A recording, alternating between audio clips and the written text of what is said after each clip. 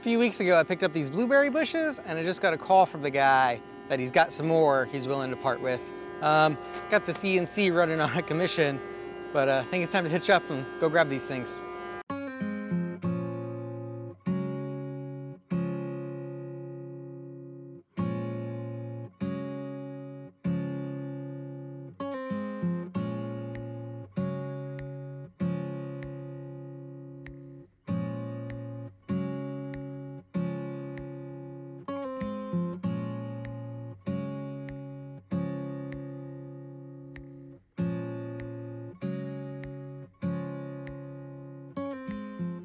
So there's a reason why we're jumping on this opportunity to get some more of these bushes for the orchard. But before we get to that, it's kind of late in the day, and between here and the hour where the orchard is, there's like nothing. So we got to get something first.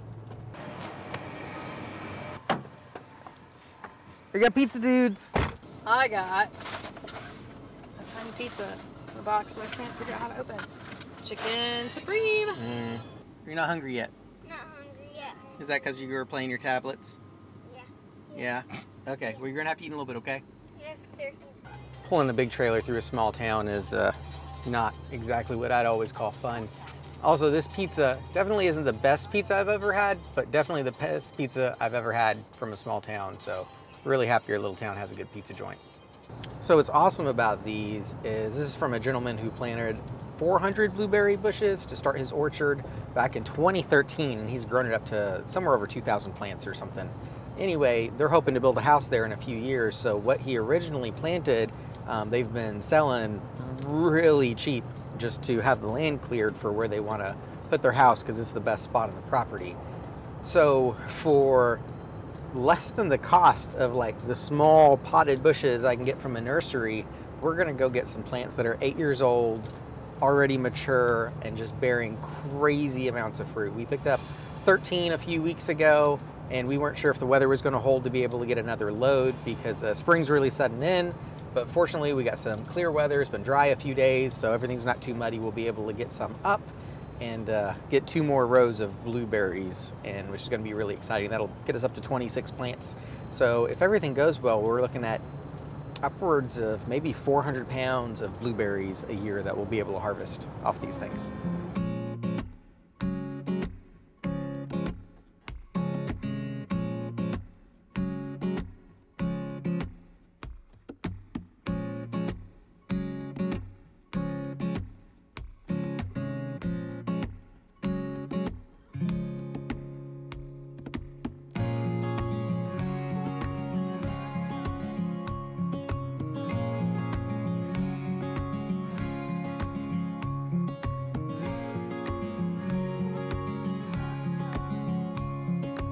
Last time it was a little tough to get turned around with the trailer loaded, so I got smart and figured we'd turn the trailer around first before we loaded, but it's been raining and I didn't realize how big the mud pit was here, and fortunately I always keep tow straps in the truck, so he pulled us out, we got turned around, getting loaded up.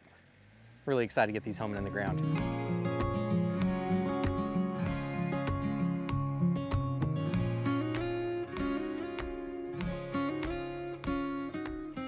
All right, well, it's a little late, but we made it home. Everything rode just fine again. Fortunately, I think the sum total was about 28 plants. But anyway, it's too late to do anything with it, so see you in the morning. After we picked them up, we've had some storms, but we've had a few days of sun, so ready to finally get these dudes in the ground. Learned my lesson last time. It took forever to keep driving the tractor around the barn to pick these up. So we're gonna hitch the tractor up to the trailer and try to get it back in the field where we're gonna put these and hopefully not get the trailer stuck. So I just had a realization and measured the trailer. It's a little over 8 feet, and I think my gates might only be 8 feet wide. So before I hitch up and try to bring it over there, I wanna make sure I'm actually gonna fit through.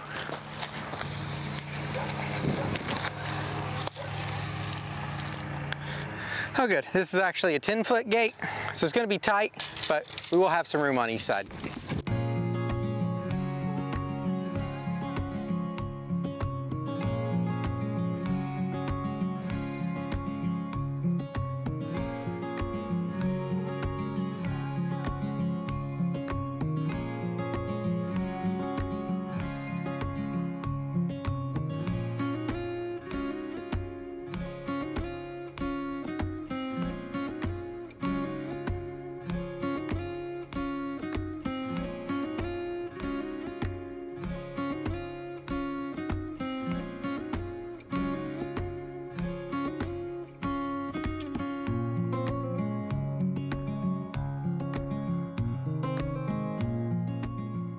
So of course, keep everything consistent, I need to mark out where my rows are gonna be.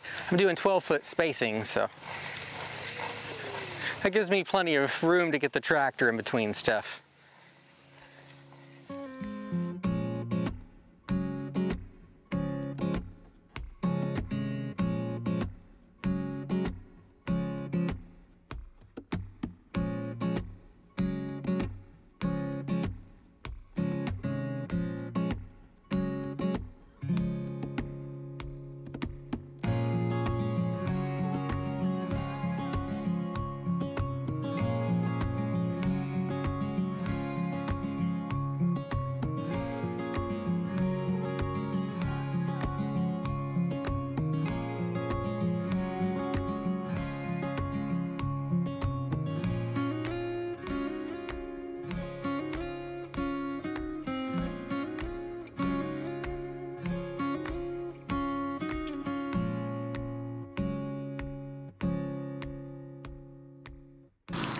So, got the first trench done. It's fairly straight. I just took my measurement. Now just to get good spacing, you know, doing what I'm doing. Pro tip, don't paint your tape measure. Here I have some soil acidifier. Blueberries like a more acid soil. If it's more base, we call that a sweet soil. They don't like a sweet soil, so we have to add some acid. This is clay. I haven't done a pH test, so I'm just kind of guessing a little bit, but I'm sure it's going to need it. A good way to know what your plants need is if they have a picture of the plant you're growing or the name of it on the bag. It's probably for that stuff. And down here it says for blueberries and hydrangeas. Also, you know, it says it's got sulfur and stuff. The cheaper way to go about this would be getting a bag of sulfur from a co-op center. I don't have a good one close. I need to find one still. But I'm just going to put some in the dirt under where the plant's gonna go, which is gonna help. And then I'll add a little bit on top too, just to help make sure everything stays good. You'll notice I have lines and O's now, except for this line, because I realized I'd actually shifted my row. I should have started higher up, so I had to come take another bite and then shift all my marks. Trick is if you have to move your marks, whenever you move them, use a different shape. If you use a line, use a circle or a square or an X. That way you don't get them confused.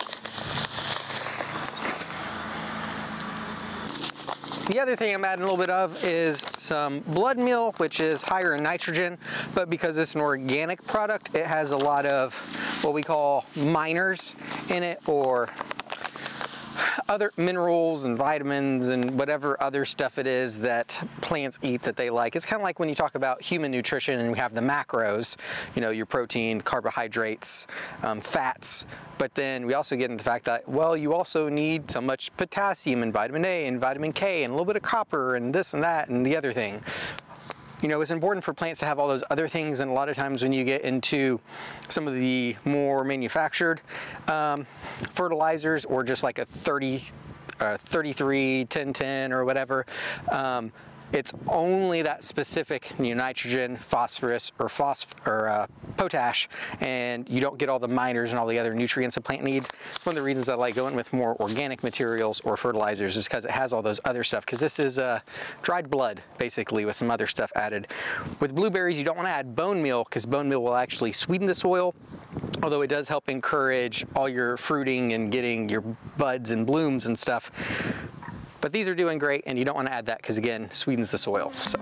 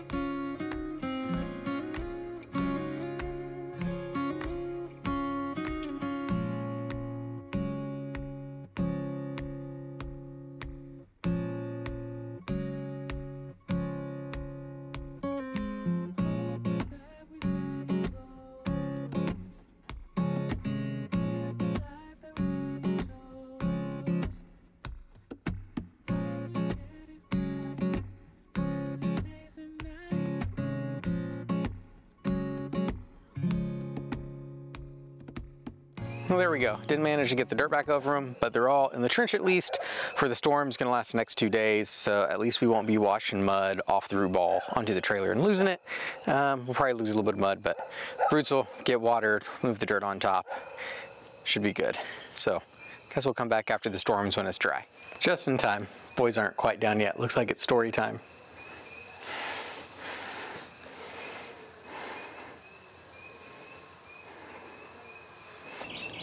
Check this out. Next morning, and the storms are holding off till this afternoon, so I should have time to get these covered, but coffee first.